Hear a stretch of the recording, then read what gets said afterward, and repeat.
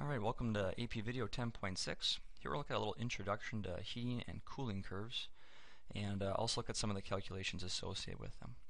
Alright, get yourself ready to go, and let's begin. So heating curves kind of look like this. Oftentimes when you ask a student, let's say you start with some ice, and it says heat that ice all the way till it gets to steam. What would a heating curve look like? A lot of students think like the temperature would just rise and rise and rise, and it's just going to go solid, liquid, gas. But it turns out a heating curve looks more like this. Yes, the temperature is going to rise like it does right here, and then it's going to actually plateau until all that solid becomes a liquid. And then once it's all liquid, then the temperature can start to rise again and go up. And then once it starts to phase change again, it plateaus like this, and then it starts to rise again once it becomes once all the liquid is a gas. So a couple quick things. I'm going to kind of color code the screen here for a second. Give me 1 second to do that. Okay, so now I got a color code here. You can kind of more easily see the different regions here. So this is kind of like region 1 right here. And region 1, I wish you could see it a little better. I'm sorry about that. Region 1 says heating a solid. So basically energy flows into your solid, which starts to make the molecular vibrations in the solid increase, and the temperature is going to rise. Then, when you move to this region here, the particles become so energetic they start to break loose from their solid positions, and you change from a solid to a liquid. Notice the temperature does not change during this region. It stays nice and flat like a plateau there, and all of the energy is being used to convert the solid into a liquid. Then, when you get to this region here, once it's all liquid now, energy starts to flow into liquid, and the fluid motion increases, so the particles start to move around a lot more as the temperature rises. Eventually, we reach this next plateau here.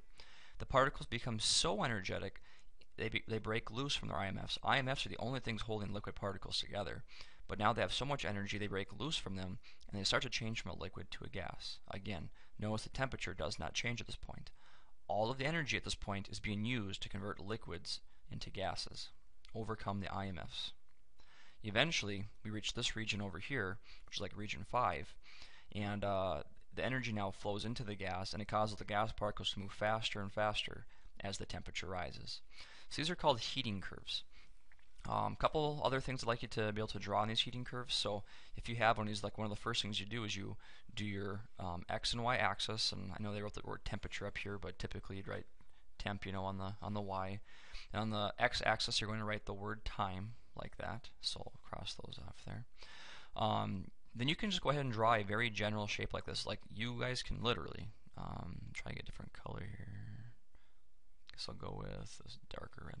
So you would draw a heating curve by drawing a line right here, like so. Then you would draw a nice flat plateau like this. Then draw another increase like this. Plateau and increase. So it's always 3 increases, boom, boom, boom, boom, boom, 3 increases, and then 2 plateaus in between those. Where your plateaus are, right here, like this is the plateau, you want to put down what the melting point temperature is. Where the other plateau exists, you want to put down where the boiling point temperature is.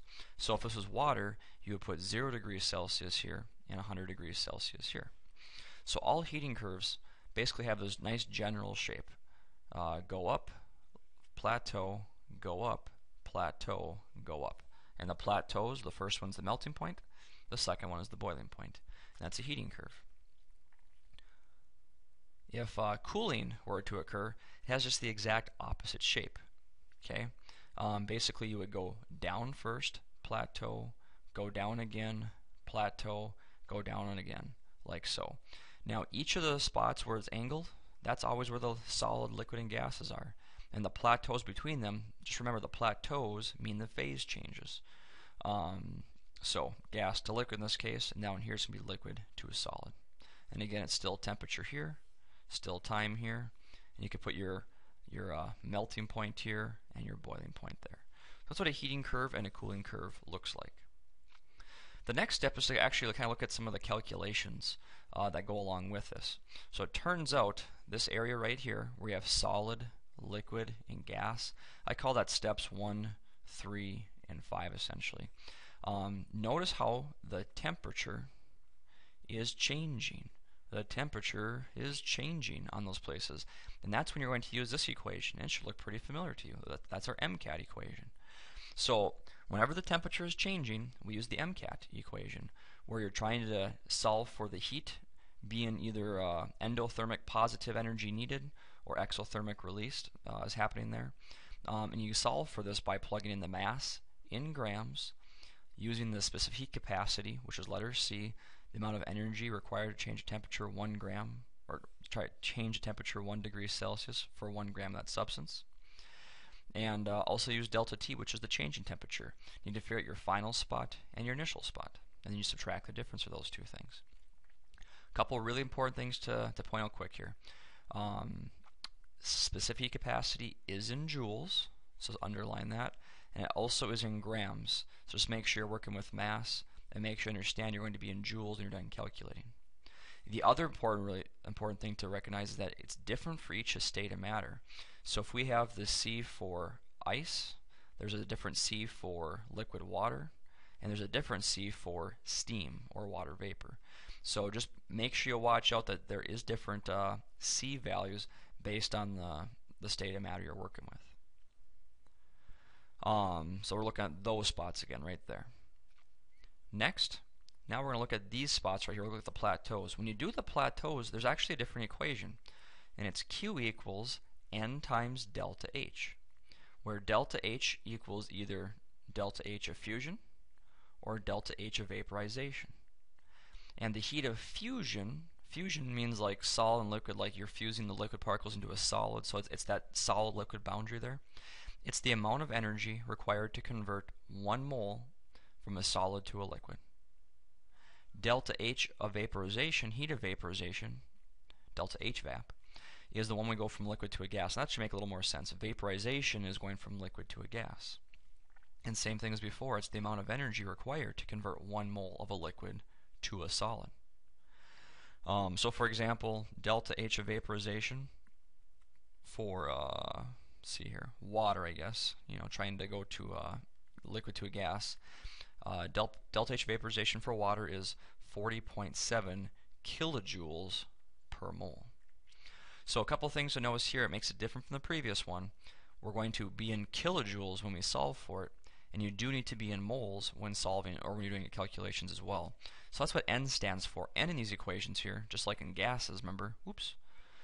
N stands for moles.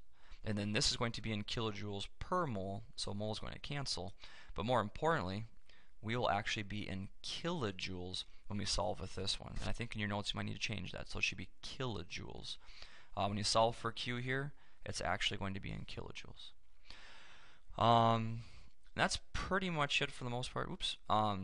If you had to solve a problem now, let's say you put my temperatures in here for water. It might be different for other substances, but let's say you have ice that starts at -30 right here, and you want to heat it till it becomes a gas at 150 degrees Celsius. There's really 5 calculations to do. Calculation 1, calculation 3, calculation 5. And you will do that with this equation. We use the MCAT equation when we're calculating those spots because the temperature is changing. Oops.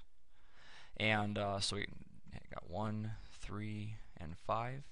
And then when you're calculating the rest of the temperature changes and the energy needed here, calculations 2 and 4, you'll be using these two equations, which are basically the same thing.